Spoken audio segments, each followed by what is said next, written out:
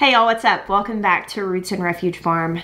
My name is Jess, and today I'm going to be talking to you guys about stuff you can get from the grocery store and then grow in your garden. It's going to be a sit and chat video, so if you want to grab a cup of coffee and a notebook, we're going to be here for a minute talking about this stuff. Definitely doing kind of a classroom style of teaching here. Now, there is an unfortunate misperception when it comes to this topic, and every time I mention it, I get a lot of people that even still argue, no, that's not right. But more than that, I get a lot of comments from people saying, oh yeah, I do that all the time. So I am asking you, if you have experience growing things like this and like what I'm talking about today from the grocery store, please share your experience in the comments below. If you have something that you have experience with that I've missed and failed to mention in this video, please share your experience in the comments below.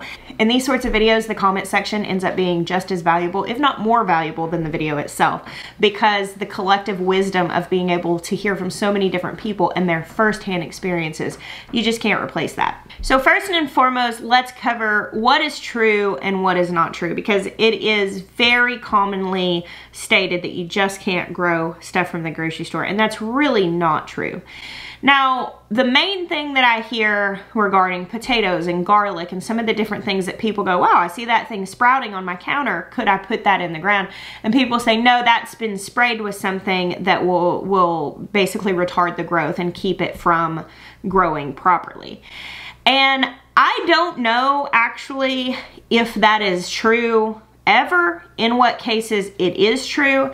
So when I plan on growing something that I get from the grocery store, I usually will purchase the organic option. I'll purchase organic potatoes, organic garlic, but I know many people who have told me, and I personally in some cases have tried it myself, to take a regular non-organic potato that is growing eyes and put it in the ground, and it's grown and produced potatoes.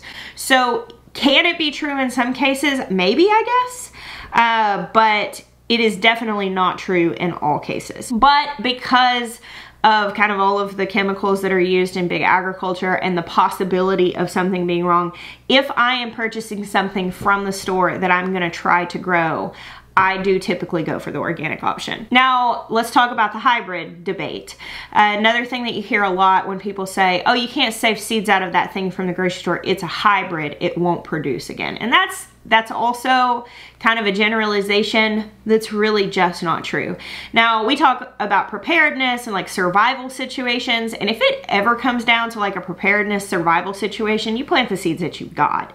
And if all you've got is a tomato sitting on your counter that you bought at the grocery store, it's gonna produce something. The misconception is whenever people say hybrids aren't sustainable, what that means is if you buy a nice medium-sized red tomato from the grocery store, it's probably gonna taste like disappointment, but if that's what you've got, and you were to scoop the seeds out of that, it's gonna have tomato seeds in it, and those tomato seeds are only gonna grow a tomato plant.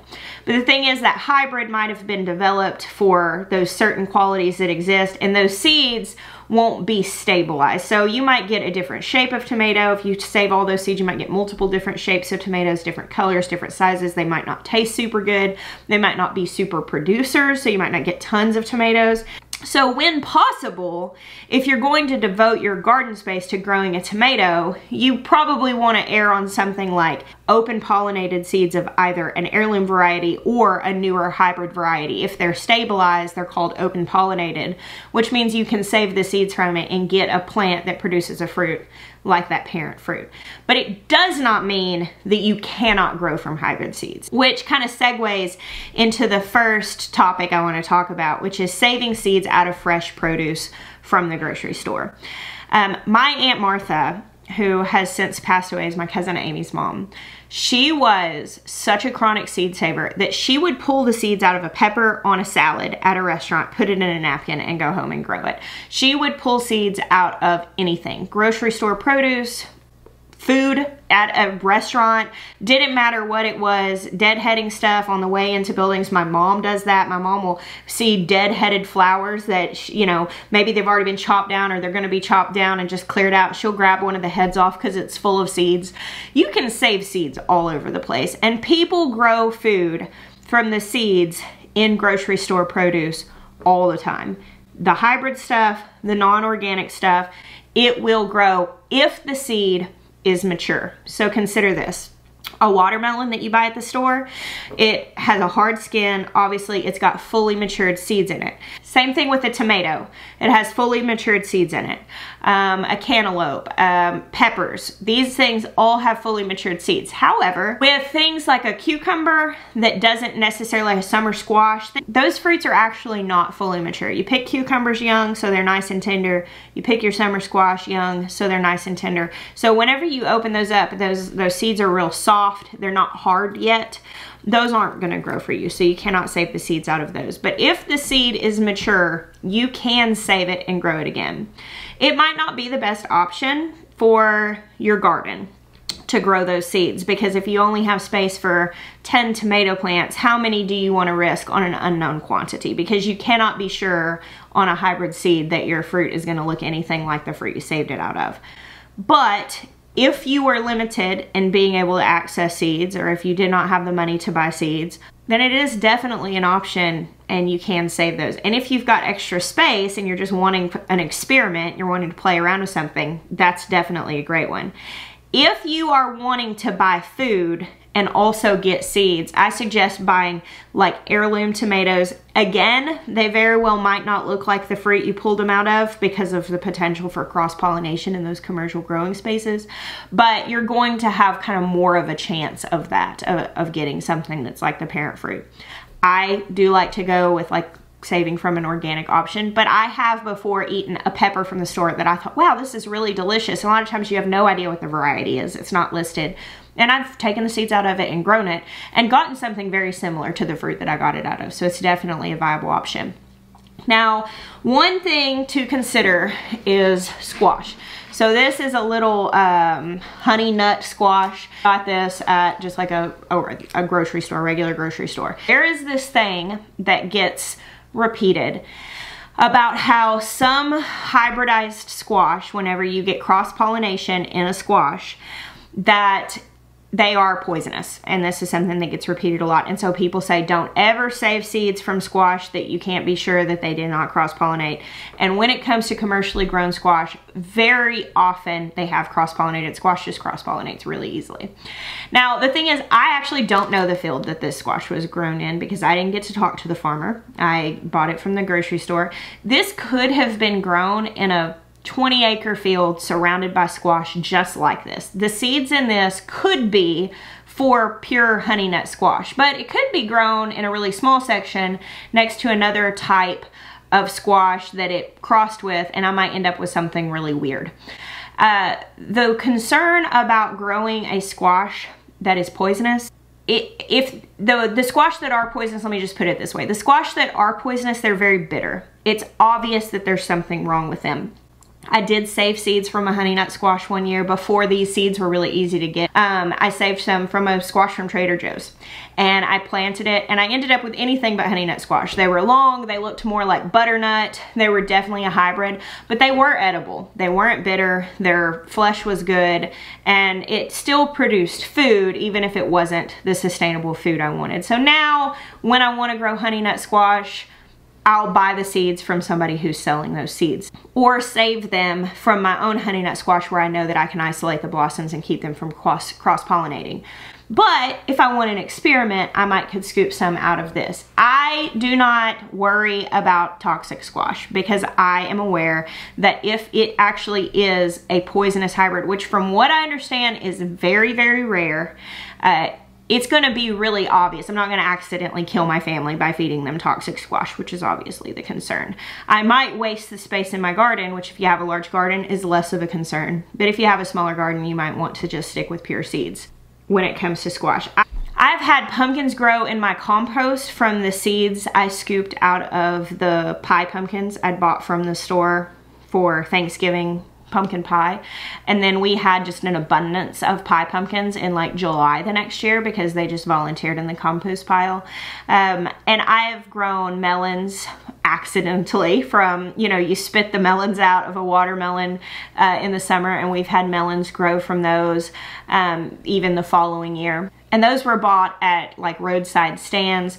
So don't dismiss seeds just because you bought the fruit from someone. Do have your expectations in a place that it might be somewhat experimental. But if you ever get to a place that you really need seeds for a garden, that is a very viable option. So in the nature of continuing with seeds, let's talk about another place in the grocery store that there are a lot of seeds that you might not have considered. So I've got a couple of things right here. I have a little bottle of fennel seed, which is just used in cooking, as well as poppy seeds, which obviously used in cooking. But this is the seed form of fennel. These are whole seeds and these will grow. And if you want to grow fennel with this, you've got a whole lot. If you were to buy a seed packet of fennel, you would probably get about a fourth of this package for the exact same price. Now, the issue is you don't know what variety this is. You don't know exactly how it's going to bulb out, and you don't get any growing instructions. But it is definitely a way to get seeds economically. The same thing for this poppy. Now, these are poppy flowers. These are just the seeds of poppy flowers. And I believe that most of the poppy seeds that you purchase for culinary use are from a variety that's often called bread flour poppy. But it's just a really basic poppy. And the cool thing is if you grow these, you can let them produce their seed head and dry out and harvest more poppy seeds for culinary use out of them. And also if you just wanted to seed a large space with poppies, like a field or a roadside or somewhere that you're wanting to grow some poppies, this is a lot of seed for like $3 or $4. Other things that you can grow from the spice aisle, dill seeds. You can buy dill seed in these jars and that will grow into dill. Coriander, which is the seed version of cilantro. So when it's in the herb version, it's called cilantro. When it bolts and produces seeds, those seeds are called coriander. That will grow. Just like the seeds that you might dig out of a fruit from the store, you really don't know the variety. You don't know the specifics about it. But in a case like this where you might want to just try something or you might need a lot of something. Now, other things that we purchase in seed form for culinary use are popcorn and beans. You might have been surprised when you first started gardening and you purchased your first seed package of beans and you opened it and thought, well, this looks just like dry beans. It's because it is. So right here, I've got a couple of bags of dried beans. These are actually like a runner bean, scarlet runner bean here that I have a pound of. And right here, these are cranberry beans that I have a pound of. I purchased these from a place called Rancho Gordo. They make like heirloom varieties of beans and they sell them for culinary purposes. But there's no reason why you cannot put these in the ground and grow them and produce the exact same plant with the exact same result as this. In most cases, beans do not readily cross-pollinate. They can cross-pollinate. I've had it happen in my garden, but in most cases, even planted right next to each other, they don't. So in most cases, when you plant beans from dry beans from the store, they're gonna grow more beans of their same kind. I have grown scarlet runner beans from a package like this before, and they produce scarlet runner beans. Now, if you're going to buy dry beans from the store, just regular old conventionally grown beans, I've used those before, kind of like as a cover crop. We had an area where we had dug in our front yard and we were having some, basically it was washing away some erosion issues, and my friend Jake was like, well, hey, do you got any bags of dried beans? And I did, of course, you know, $1 bags of just basic conventional dry beans. And we took those out and we just seeded them all along the area that we had dug because the roots dug in and they grew pretty quickly and that area from eroding. Now, they weren't, we never let those go full size to bushes. We ended up mowing them down because the grass started to grow and we did not need them there to hold the soil in place anymore.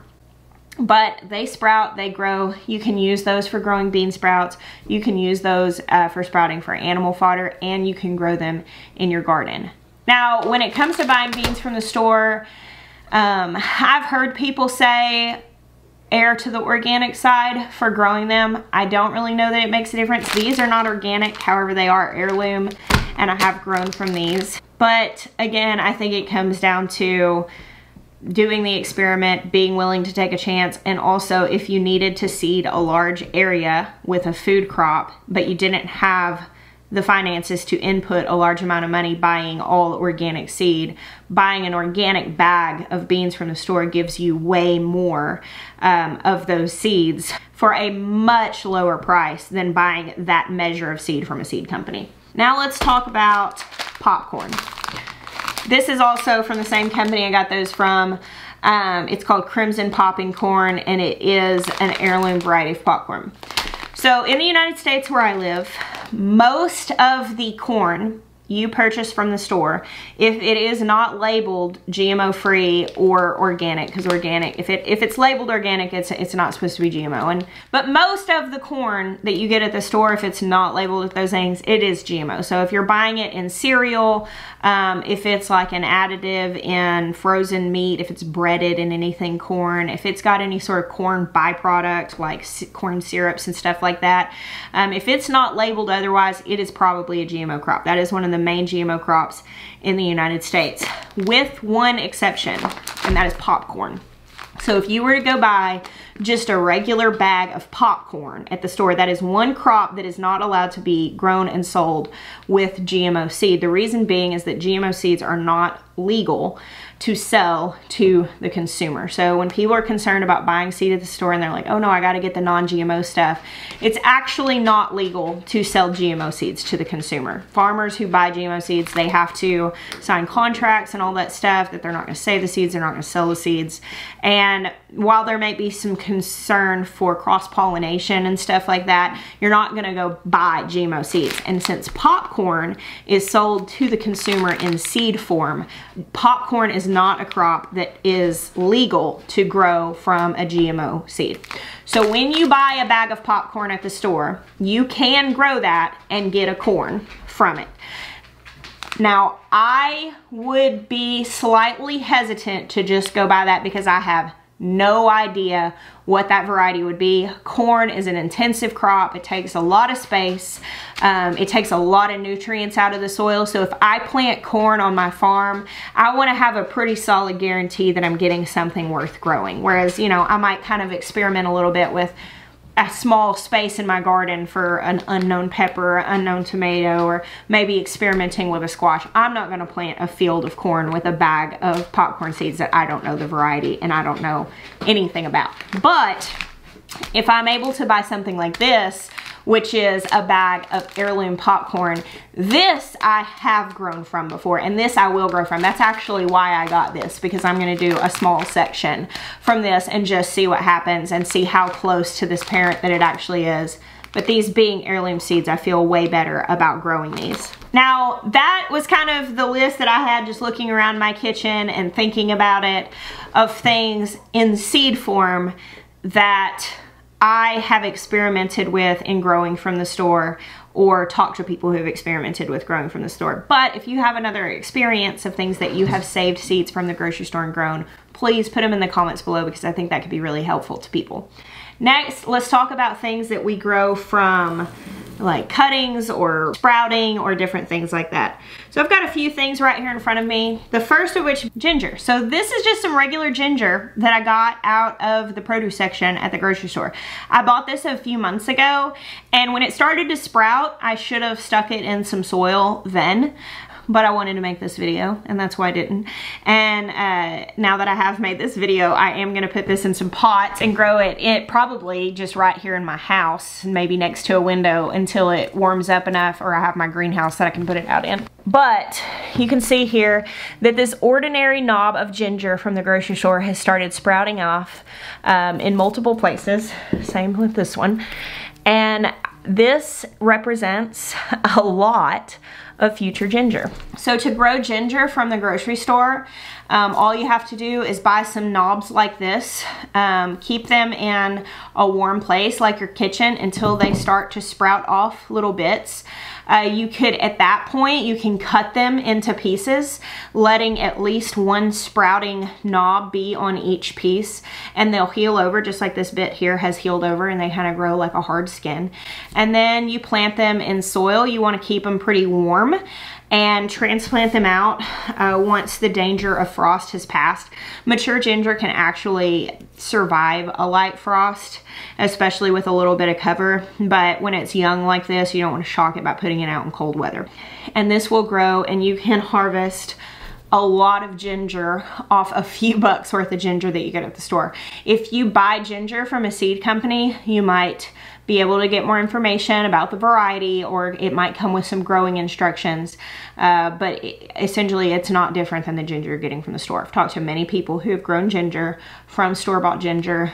I'm doing it as well, and if you have never grown fresh ginger, man, it is a game changer. It's so good, and it's very simple to grow. Next, garlic. Every year whenever the topic of garlic potatoes come up, everybody says, well, why not from the grocery store?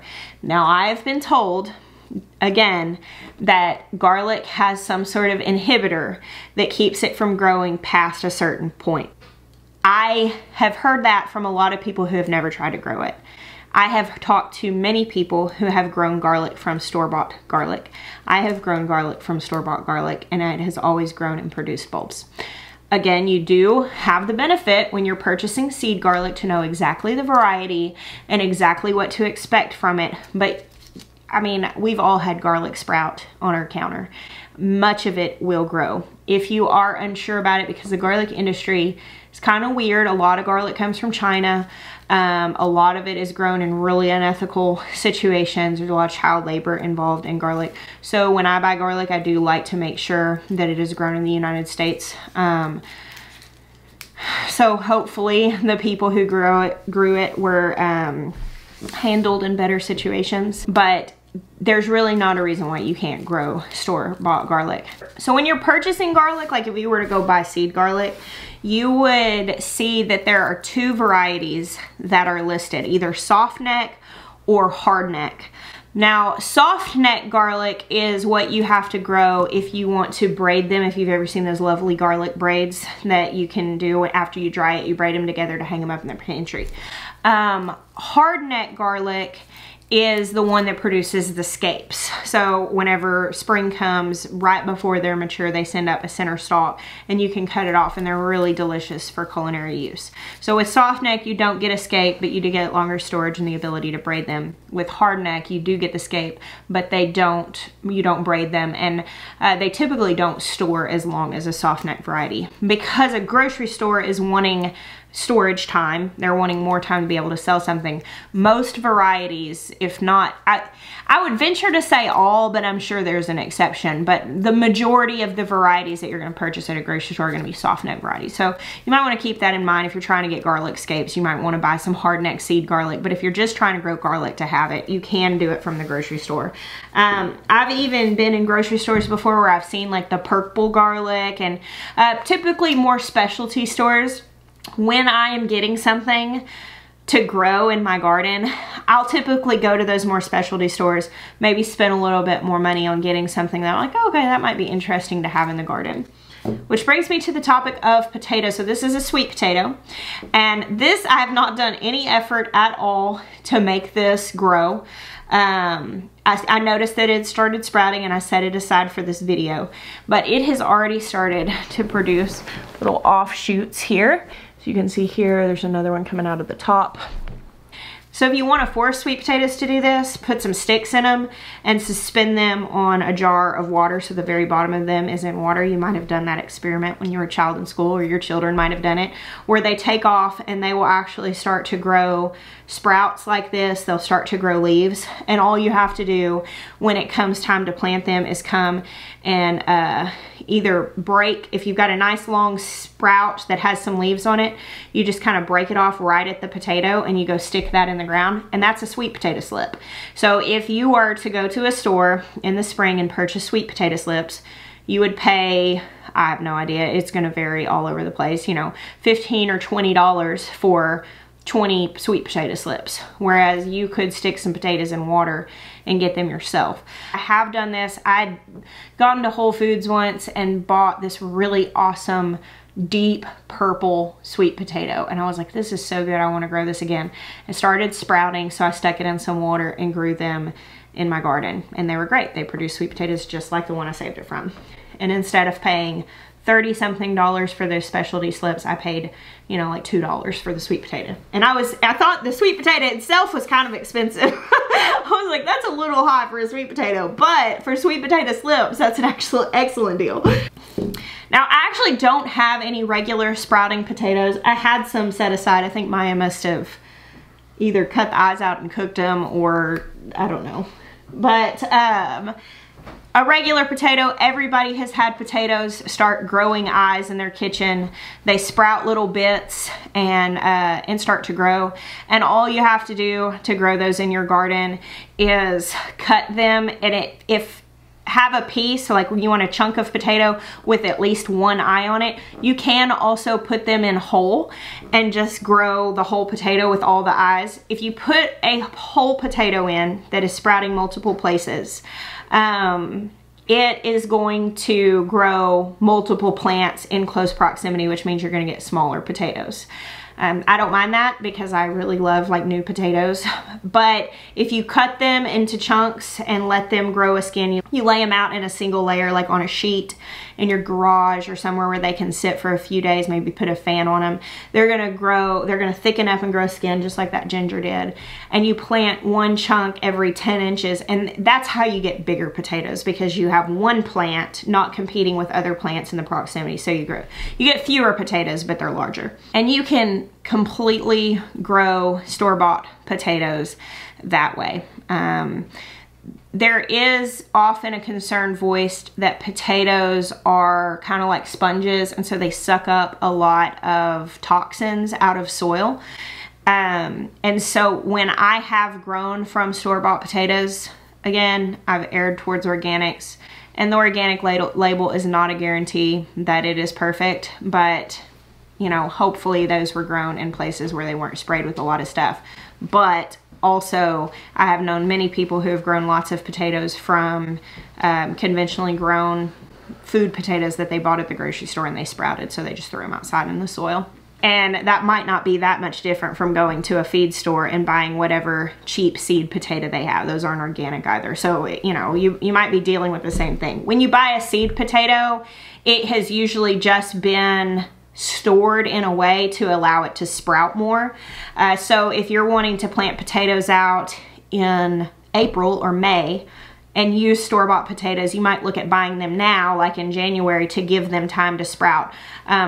Lay them out in a single layer in a place that they're not going to get moldy, so somewhere dry, somewhere cool. Put them in your garage. A dairy crate, if you're able to get like a dairy crate with the holes open in it, that's a good thing to put potatoes in to allow them to sprout. And obviously somewhere where they're not going to attract rodents into your house. But with the sweet potatoes and the regular potatoes, just a little bit of foresight, and you can get a lot of seed stuff from your store. Now, let's talk about propagation. So right here I have a basil plant. This was $2.98 at the grocery store.